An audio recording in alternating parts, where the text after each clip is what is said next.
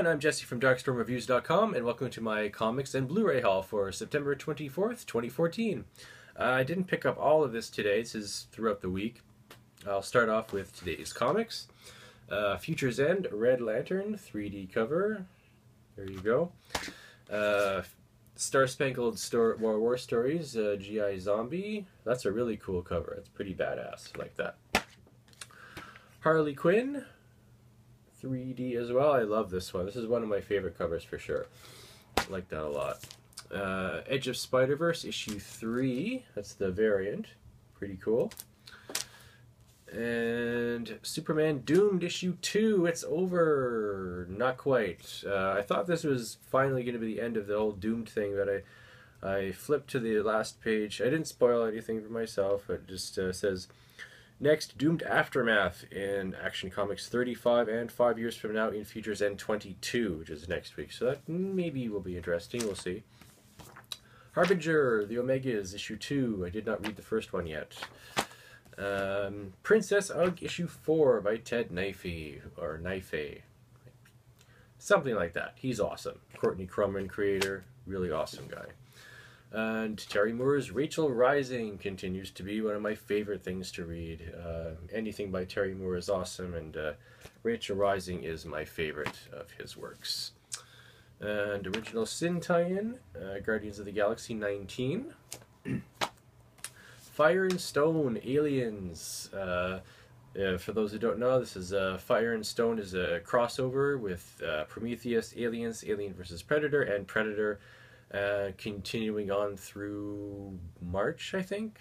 I think that's when it ends, somewhere around there. And so that's pretty awesome. And Deadpool 35. Future's End 21. There we go. And Saga 23. And Harley Quinn Vengeance Unlimited came out today, trade, so I picked up that. And Previews is out today too, so there's the Marvel one with Axis on it there, and on the other side we got S.H.I.E.L.D. And the main Previews book with Robin Rises Alpha on this side, and Cable on the other. And on Saturday, I got 35% off this guy at Chapters, the Infinity Gauntlet Omnibus. Awesome. I've been wanting this for a while. Previously, I'd only had the trade for the main story, which I love. It's one of my favorite stories, Marvel stories. And I got this one signed by George Perez last May. Here in Ottawa. Pretty awesome. Awesome guy. Really nice guy. Got my picture with him too. And so here's the back of it there. And the side. And I'll show you the cover without the jacket there, because it's actually really cool too. So there's the front. Side. And there's the back. So it's a really nice book. Okay, let's put that aside for now. And if you've seen my Universal Monsters Blu-ray haul video from a few days ago, about a week ago, whenever I did that, 8 classic Universal monster movies recently came out on Blu-ray for the first time. I picked up 6 of them. And I said in the video I'd probably pick up the other 2 eventually, and I did. So the other 2 were Dracula. This has, excuse me, I have a cold, sorry. This has the Spanish version on here too, which I read many years ago. Many people think that's the superior version, the Spanish version, but I never got around to seeing it, so now I can see it. And Phantom of the Opera.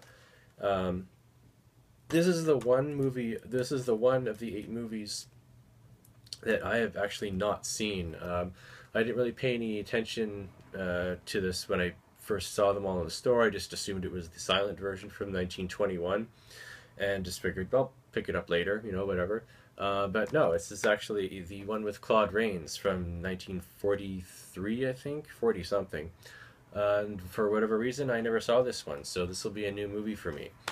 And just like all the other ones, they came with ultraviolet and iTunes codes, which is awesome. And I picked up the HMV exclusive steelbook of Godzilla.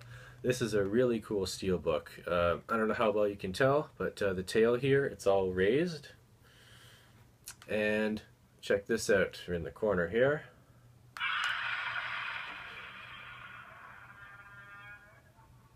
How awesome is that? Really, really cool. And I'll show you the open up the case there. There's the DVD copy there. And that came with an ultraviolet code as well. And today, that was on the weekend. And today, oh no, I also got Captain America Winter Soldier finally as well. And I was disappointed there was no ultraviolet code in this. There was none advertised on it, but I saw the 3D version, I think, has the ultraviolet code advertised on the front. And they didn't include it in this, which is kind of lame, but whatever. So yeah, that was the weekend, and today I picked up, also at HMV, Jaws. I have not owned this movie since VHS, so it's been a while since I've seen this. This was made in my birth year, 1975, and this was also the biggest box office smash of all time, well, for 2 years, until Star Wars took it away in 1977. And there's a whole bunch of extra stuff on here, which is great. And there's also an ultraviolet and iTunes code in here as well, which is, I thought was a nice surprise, because it wasn't advertised anywhere on the cover. There's no stickers on it saying that. I opened it up, there's codes, so awesome. And obviously I'm in a really big monster mood right now, so I also picked up the triple feature Rebirth of Mothra 1, 2, and 3, the trilogy made in the 90s, like 96 or whatever it was, in the 90s.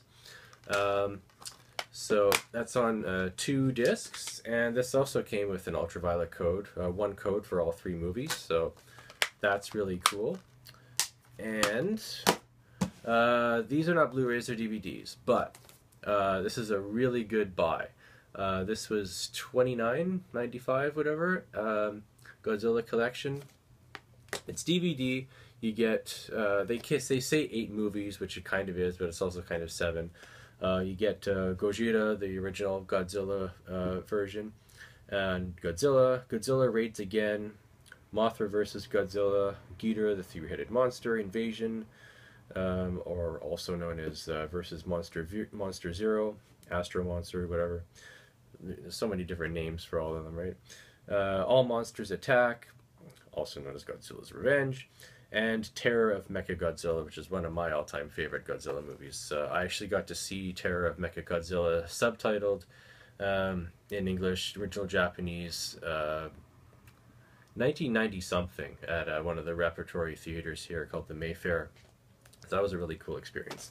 Anyway, this is a really great set because it includes the Japanese and English versions of all of the films. So over every single one of the movies, you get the original Japanese version with English subtitles, plus the plus the English dub. So it's a really good buy. It's a great deal, and it doesn't say that anywhere on the box, which is kind of unfortunate. You know, they might sell more copies of these if they would actually advertise that, but it doesn't say anywhere on the back or the front. There was, I mean, it says original uncut Godzilla here, but it doesn't say that you get both versions of every film that's on here. But anyway, it's great that it does. It's awesome. And that's about it. Likes, subscriptions, comments, very much appreciated. I'm Jesse from DarkStormReviews.com. Thank you very much for watching, and see ya.